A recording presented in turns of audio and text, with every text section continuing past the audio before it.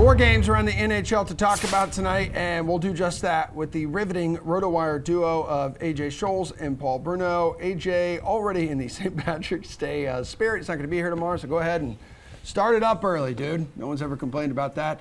Who is your favorite DFS play at center? Go ahead, AJ.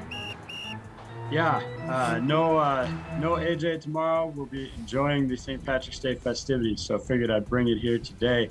In terms of those DFS takes today, I liked the idea of riding Elias Lindolm here at 6,500 for Calgary.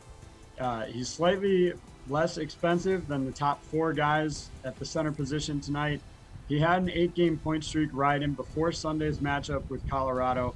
I don't anticipate he'll go too long without getting back on the score sheet. So I'll stick with the Flames tonight and look for other centers maybe a little bit further down for the rest of my lineup. Paul, how about you, dude? I like the call on Lindholm, but I also would mention Braden Point in the same breath. Another mismatch ahead for the Tampa Lightning. This team is not playing very well. They lost 3 of their last 4, and I think they're going to take it out on the expansion club tonight, and that means Braden Point with front and center. 6,800 price tag, 8 points in his last 10 games. I say I'm all in on that.